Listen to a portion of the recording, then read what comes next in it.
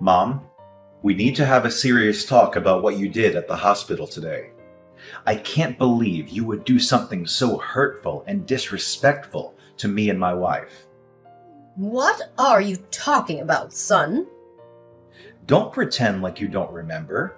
You were yelling at my wife in front of everyone. You were accusing her of being a terrible driver and saying that she was the reason why I ended up like this. You blamed her for causing me to be paralyzed. That's because she's the one who is responsible for this tragedy. She was the one who was behind the wheel when you got into that horrible accident, and this awful thing happened to you. Now my baby boy can't walk anymore. But that's not the truth, Mom. How many times do I have to explain this to you? We were stopped at a red light, obeying the traffic rules, and we were hit from behind by a guy in a truck who had fallen asleep at the wheel. It's not my wife's fault at all. Even if she had seen the truck coming towards us, there was nothing she could have done. We couldn't have moved out of the way because there were other cars stopped in front of us too. But if this terrible accident hadn't happened, you'd still be able to walk and run and dance. I'm your mother. I have to find someone to blame for this. Did you really just say that I would still be a normal person if this hadn't happened? Are you implying that I'm not a normal person anymore because I'm in a wheelchair?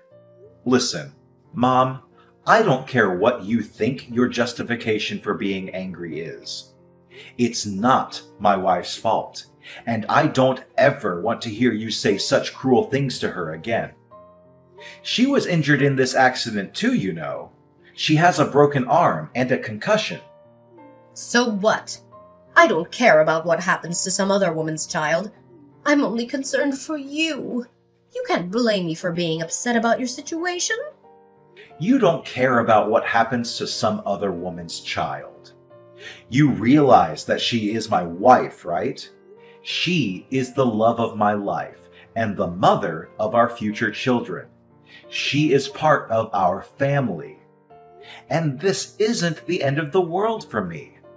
I'll be in a wheelchair, but I'll still be able to work and live a normal life. So I don't need any more unnecessary worry from you.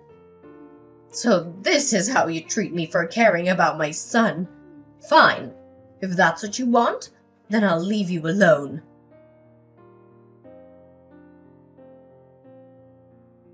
Son Tiago, I have something important to tell you. I was thinking about this a lot last night, and I came to the conclusion that it could be best for both of us if we just severed ties to each other and never spoke to each other again. What are you saying, Mom? Well, let's face it.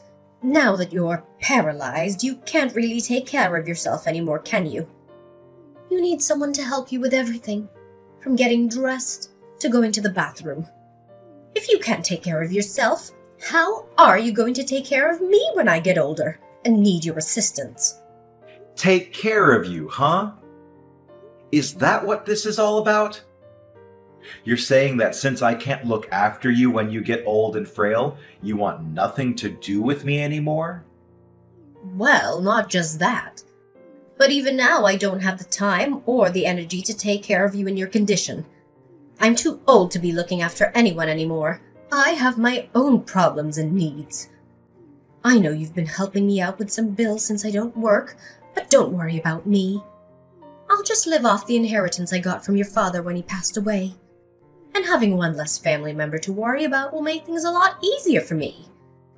Just consider me not taking care of you in your current state as payment for raising you when you were a child. You're okay with all this, right? You must be out of your mind. How can you say such things to your own son after he gets into a major car accident that changes his life forever? I can't believe what I'm hearing from you. But you see where I'm coming from, don't you? I worked so hard to raise you all by myself. I did everything for you and gave you the best education and opportunities I could, hoping that you'd return the favor for me when I got older and needed your help. But it seems that's not possible anymore. A son can't even walk by himself is of no use to me. So please, just let me go. Let me be free from this burden. Fine, but just so I've got this straight, you're saying that you gave birth to me and raised me just so that I could take care of you when you're older? And now that I can't walk, I'm worthless to you. So you don't want to ever see me or talk to me again. Well, it sounds bad when you say it like that, but yes, this isn't my fault. Planning is the most important thing in life. I was planning for my future then, and I'm planning for my future now. I gave this a lot of thought, and this is the best decision for me. If we cut all ties to each other, I'll be fine. I can live comfortably off of my husband's inheritance. And this way you won't have to worry about looking after me when I get older or feel guilty about not being able to do so. It's a win-win situation. Look, Mom, do whatever you want. If you don't ever want to speak to me again, that's fine by me.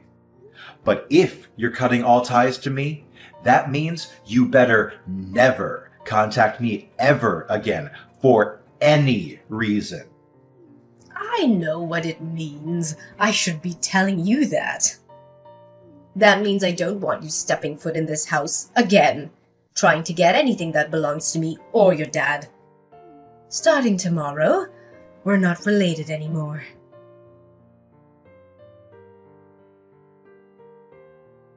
Santiago, you snuck into my house today, didn't you? How dare you take my fridge and my TV? Return those things to me immediately. Those are mine. I paid for them myself with my own money when I was living there. I'm sorry for leaving them there when I moved out.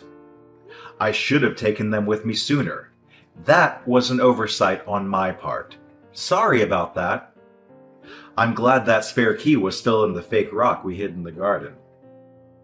Oh, by the way, I put all the food from the fridge into a cooler in the garage.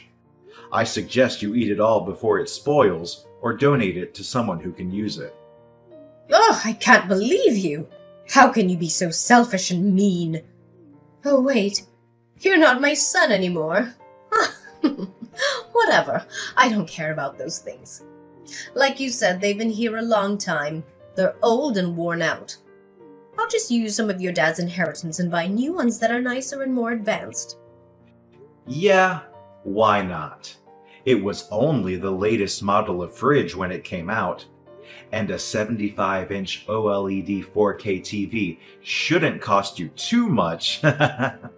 Just use some of Dad's money to go get new ones. It's your money now. Do whatever you want with it. I don't need you to tell me that. But that's exactly what I'm gonna do. Don't message me anymore, and don't try stepping foot in this house again. And if you do, I'll call the cops and accuse you of breaking and entering. You were the one who messaged me first, and you were the one who cut me off from your life, remember? Of course I remember, and I don't regret it. You're no longer my son. You're just a stranger who stole my things. I didn't steal anything.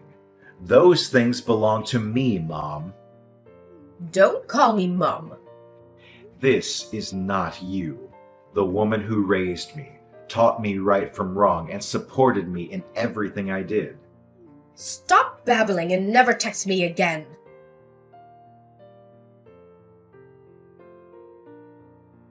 Santiago. What do you want now? You keep messaging me even though you said you never wanted us to speak again. You said you hated me and wished I was never born. I just have one last thing I want to say to you. One final message before I block you and delete your number. What? What could you possibly have to say to me after all the hurtful things you said? I threw out everything that was in your old room, and I mean everything. All your clothes, all your photos, all your memories. What? What do you mean you threw out everything? Why would you do that? That was my stuff. Huh, well don't blame me. Why would I want a total stranger's things in my house? Remember, we're strangers now. You're not my son anymore. Yesterday was garbage day, so I put everything out to the curb. I watched them all get put into the back of the garbage truck, too. It felt so good to get rid of all that junk. You didn't throw out all the hockey and baseball cards that were in the cardboard box, did you? If it was in your room, then yes, I did. Oh no, don't tell me I threw out something you really wanted, did I? I'm sorry, but it was all taken to the dump yesterday, so there's no way to get it back now.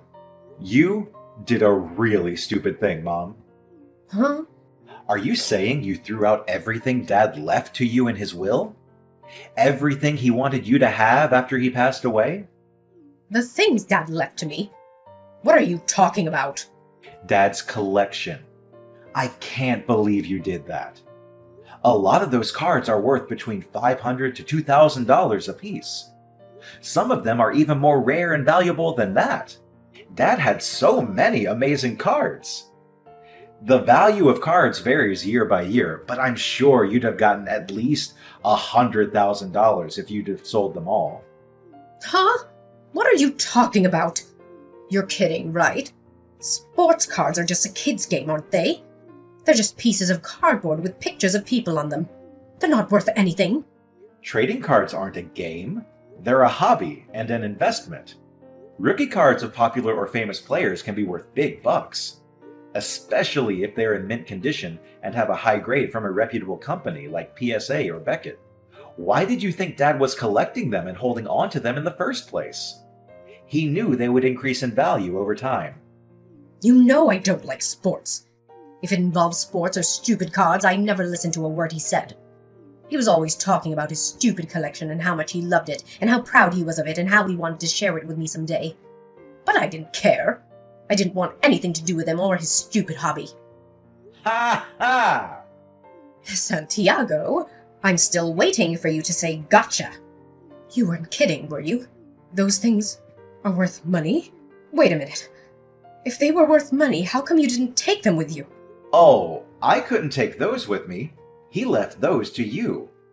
He was specific about that in his will. He said those cards were for his beloved wife Josephine, who always supported him and loved him unconditionally.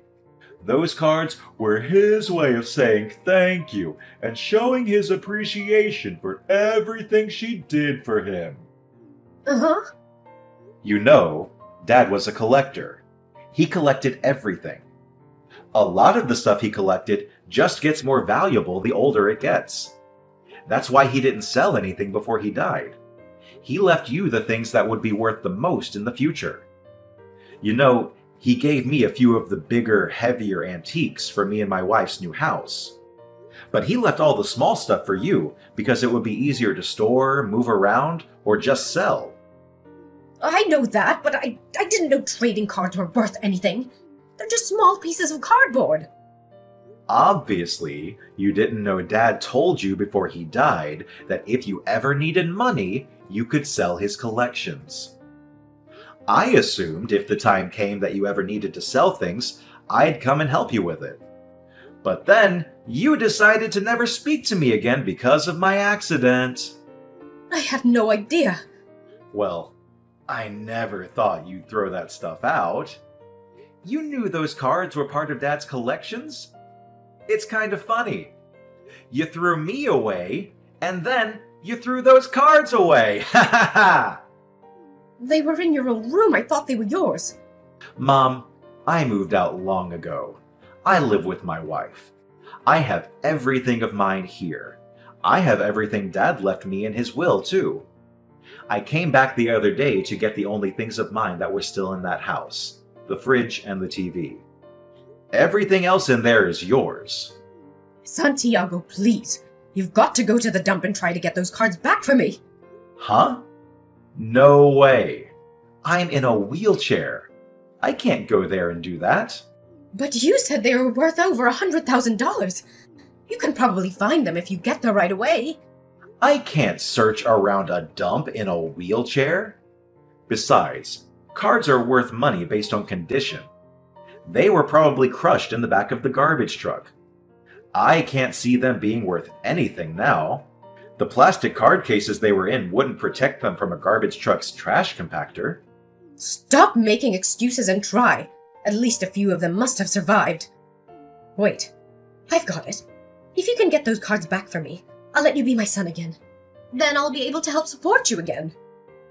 I don't need you to support me. I'm a grown man. What are you talking about? You're in a wheelchair. You can't do anything by yourself. I'm not by myself. I'm married. My wife is here. And you know what my job is, don't you? You know I'm a 3D sculptor. People hire me to make models and sculpt for everything from plastic miniatures for painting to scale prototypes of projects. I sit at a desk and use 3D sculpting software all day. I don't need legs to do that. There are tons of jobs where people just sit at a desk all day. I don't know why you think people in wheelchairs can't do anything. Huh? You mean even though you had a big accident and you can't walk anymore, your income isn't going to change? Exactly. You really don't know anything about me, do you? In fact, I'll be getting a big settlement from insurance for this accident I had. I'll probably never need to work again, but I will because I love my job. What? You were getting money from this accident? I didn't know all that. Well, it doesn't matter to you anyway. I'm not your son anymore. Santiago, why are you being so cold to your mom all of a sudden? Your dad died and you moved out. I'm all by myself. How about you and your wife come live with me? Come over for dinner tonight. Let's talk about it. No way. Do you think I'm stupid? Why are you saying that to me anyway? You're the one who wanted to cut all ties with me. Santiago, please. Things are really tough for me. Thinking about my future now is making me really uncomfortable. I'm not surprised. I assumed it would. That's why I put the cards in a spot you'd easily see them in case you wanted to sell them. You were the one who went on a rampage and wanted to destroy anything you thought was mine. Honestly, I don't even feel sorry for you anymore. I've got it. How about you give me all the antiques that Dad left to you? I don't care if they're big and heavy. Huh? Why would I do that? Dad left those things to me and my wife. I'm not going to get rid of them. I don't want you selling them for money. Those things are all I have left of Dad. He treasured those things, and I'm going to treasure them too. At least give me a couple of them. You don't want those old things sitting in your new house. They won't match anything. Giving them to me is your best option. Don't you think your dad would be happy too because you'd be helping me out? You just don't get it, do you? Anyway, I'm not giving you anything Dad left to me. And there's no way on earth me and my wife are going to move in with you. From now on, I'm not even going to reply to any of your messages. You're so insensitive. I can't stand talking to you anymore. I've got money left in the bank. I don't need you or those antiques Dad left you. Yeah, about that. Mom, you're relying too much on that money Dad left you. I think you need to get a job. What do you have left in the bank? How much is it? Like $100,000? Yeah, so what? That's more than enough. How many people do you know with $100,000 in their bank account? I'm rich. Do you think you can live off that for the rest of your life? Huh? It's $100,000. Yeah, and how much do you spend now in a year? 20,000? Just do some simple math and you'll see that it's only going to last you about 5 years. When Dad was alive and working, your standard of living was a little high. That's why he could afford to buy all those antiques and things. But that's impossible for you now. What are you saying? Are you saying I'm going to have to cut back on my spending even more than I am now? I can't do that. I've got $100,000 in the bank. There are so many things that I want to buy. But Mom, planning is the most important thing in life, remember? I know you can do it, Mom. Oh, and by the way, don't even think about coming to live with us. We don't let strangers into our house. Santiago, wait! I'm not a stranger. We're family. Let's talk about this. Santiago! Mom, I'm paralyzed, remember? Having one less family member to worry about will make things a lot easier for me. You've got the rest of Dad's inheritance to do whatever you want with, and I've got a wife who loves me and will help take care of me. It's a win-win, isn't it?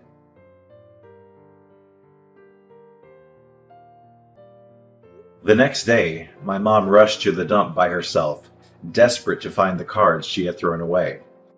She didn't bother to ask permission from the dump workers, so she snuck in and started digging through the piles of trash.